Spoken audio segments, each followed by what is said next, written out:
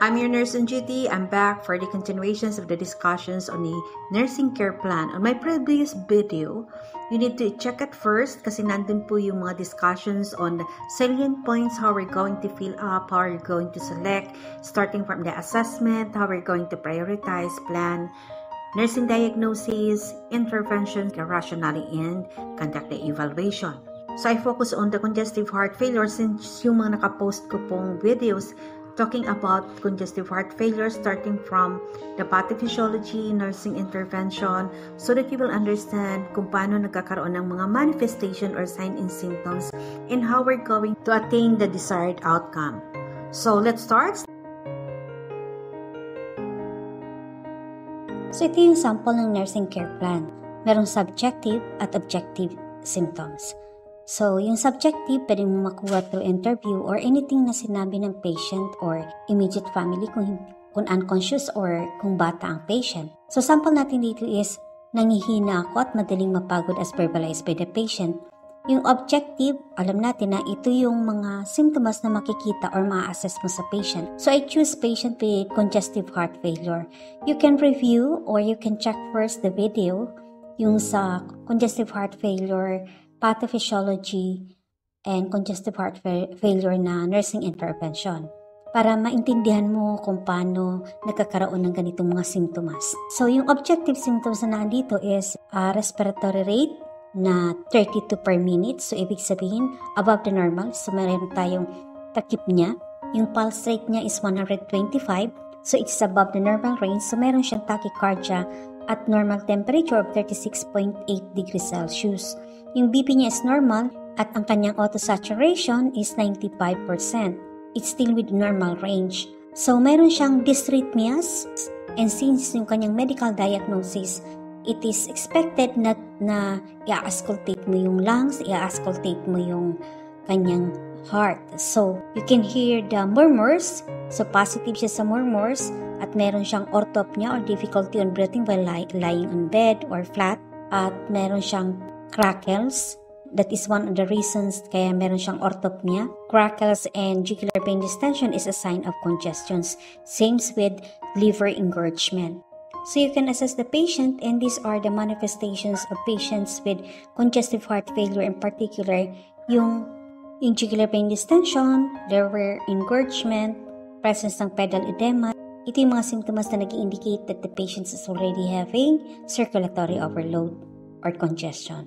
Yung urine output niyan, less than 30 cc per hour. Ang computation niyan is, so that is 0.5 to 2 ml times the kilograms. Example, 55 kilograms, ang ginamit mo lang is 0.5. So, kung 0.5 siya, so 30 cc per hour. So, sa ibang references na ang nakalagay is 30 to 50 cc per hour.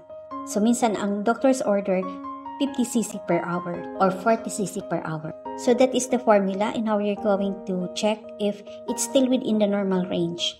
So yung patients, meron siyang steady pulse in the peripheral system and pulses alterans. So ibig sabihin, yung perfusions or your circulatory ng blood, hindi siya umaabot ng peripheral system. So there could be a cold clammy skin, ashen skin, signs of cyanosis. Pero yung kasing cyanosis sa skin, very late siya nag-a-appear.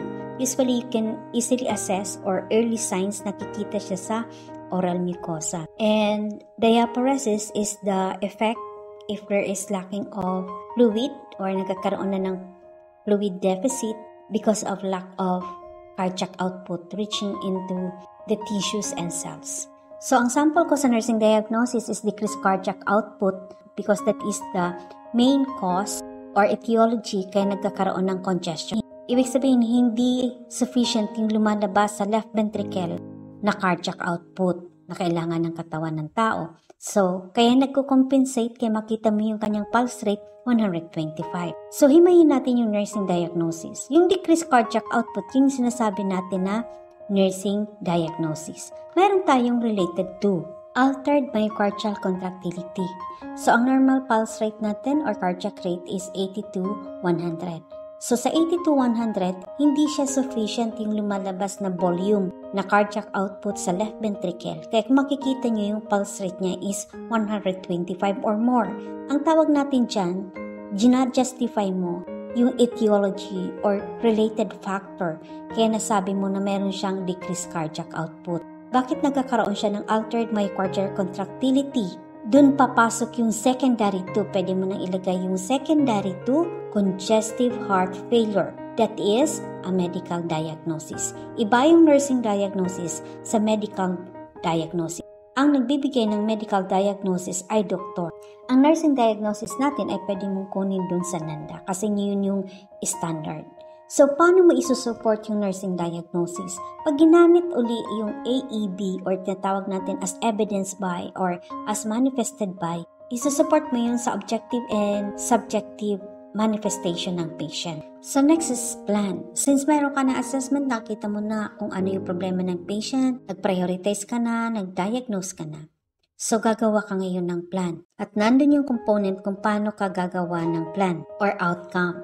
Sample, at the end of 8 hours of nurse-patient interventions, the patients will demonstrate adequate cardiac output as manifested by acceptable vital signs and minimize symptoms of congestion. So, na-discuss na natin dun sa nursing care plan kung paano siya gumawa at na-define na natin dito because this is the same example ng aking plan. So, naka-identify dito that yung patients is the subject and the verb is demonstrate and yung conditions and modifier mo, ano yung ina-expect mo is to have the patient's adequate cardiac output.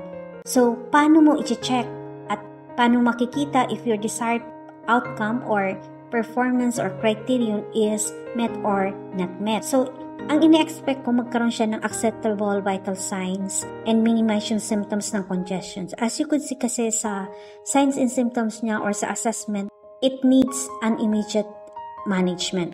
Ang congestive heart failure kasi is caused by the other disease or complications of other diseases. But if you want to be more specific, you can based on your plan, kung ano yung target mong pulse rate, ano yung status na gusto mong ma-reach, pwede yun.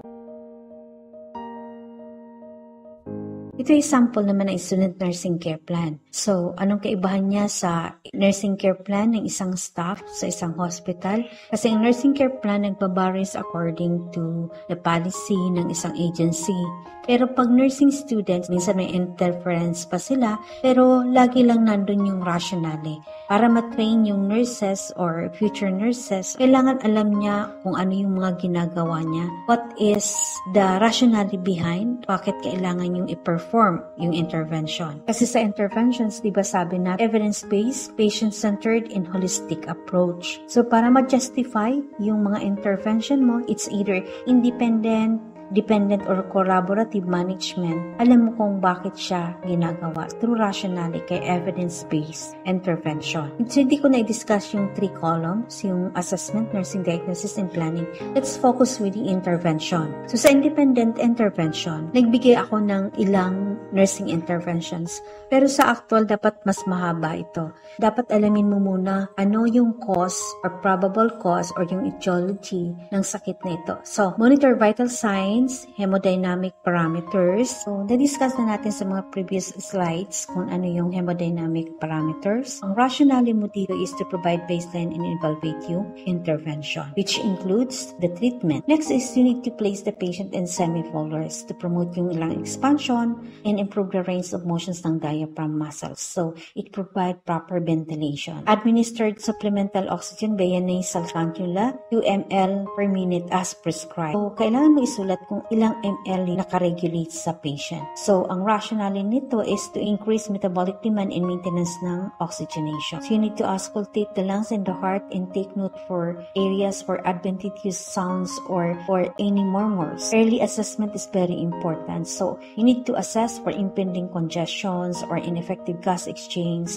if there's a presence of crackles that indicate that there is a fluid in the lungs or the cardiac output, the amount of fluids that you need to calculate, and tissue perfusion. How we're going to do that is we need to check the peripheral system. We need to check for any signs of cyanosis to assess if the blood reaching into the peripheral system through capillary refill and autosaturation. Sa dependent intervention naman, I'm just giving you a few nursing intervention para ma-justify lang kung paano ginagamit yung tatlong intervention. Ang isang example dun is administer ka ng medications as prescribed or as ordered by the attending physician. So, hindi na yan independent or hindi mo kagustuhan. So, yung interventions mo, pina-follow mo lang yung doctor's order. So, ang rationale dito sa administrations of medication is to improve the cardiac functions and minimize untoward signs and symptoms. So, that is dependent. Pag collaborative naman, collaborating with other health team,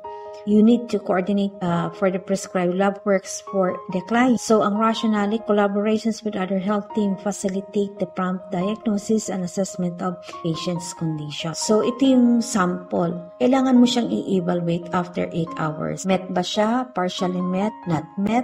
So, ilalagay mo dun sa evaluation kung partially met or not met siya, bakit? So, you need to specify. So, sa evaluation, nakalagay ko is partially met kasi congestive heart failure is caused by complications of other pathologic disorder, example myocardial infarction or viral infection causing for an alterations or congestion. Hindi siya kaya ng 8 hours lang ma-address na yung kanyang mga objective manifestation. Patient's vital signs as follow. Yung pulse rate niya is 100 beat per minute. Yung respiratory rate niya from 28 naging siyang 22 per minute. And still the patient is having moderate jugular vein distension and pedal edema. So it means that it needs to reassess and make another plan based on the existing abnormalities ng patient. So, pwedeng magkaroon ka ng revisit in order to address the problem ng patient.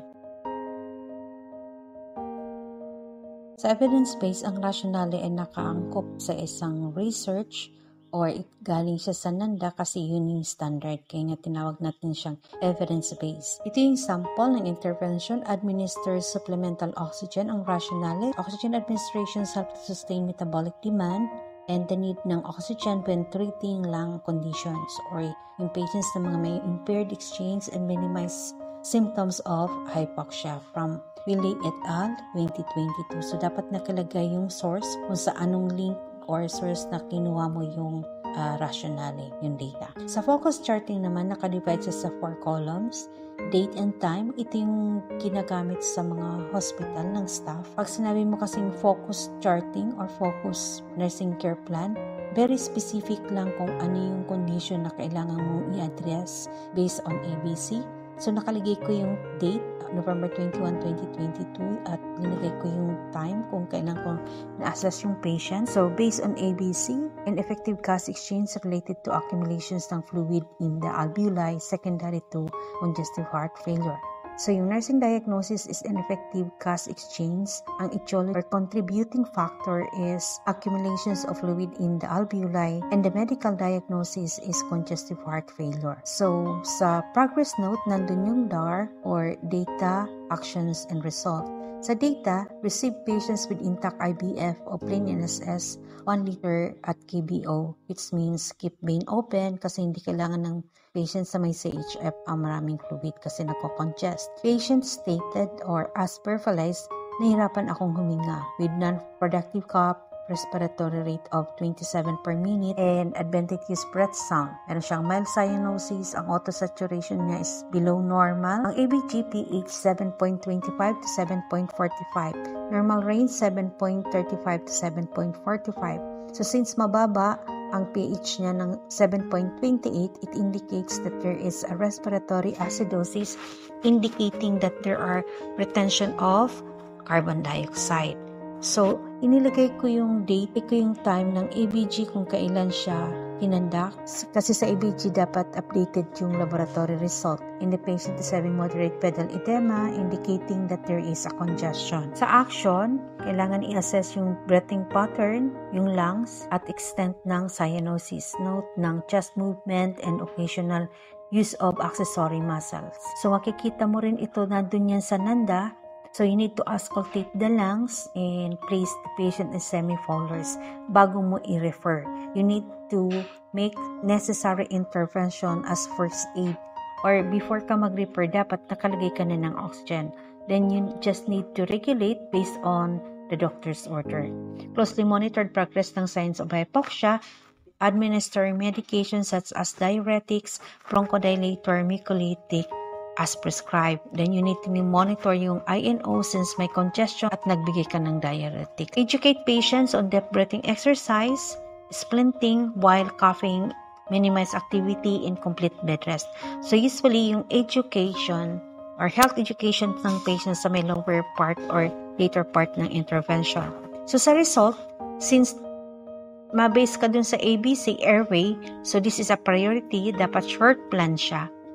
So after 2 hours of nurse-patient intervention, patients demonstrate improved airway clearance as evidenced by patient's respiratory rate of 22 per minute and no signs of cyanosis. So after 8 hours at the end of the shift, I need to reevaluate and assess the conditions of the patient. After 8 hours of nurse-patient intervention, the patient maintains patent airway and improved ventilation as manifested by respiratory rate of 20, auto-saturations of 96%, cardiac rate of 110 beat per minute, and moderate ankle edema indicates that there is still a congestion. So since CHF siya, it cannot be addressed immediately. So, continuous assessment, revisit of the plan, and make another diagnosis as indicate on its manifestation. So, it needs to reassess and make another plan for existing signs and symptoms. Thank you for watching. I hope you learned something. This channel provides information, lectures, and discussion of different pathologic disorder. Disclaimer, intervention and management may vary according to the actual status of the patient, manifestations of the disease, and prognosis of each patient. So learn more, be efficient, and be an angel in the sick room. Don't forget to like, comment, subscribe, and click the notification bell. I'm your nurse on duty. Until next time.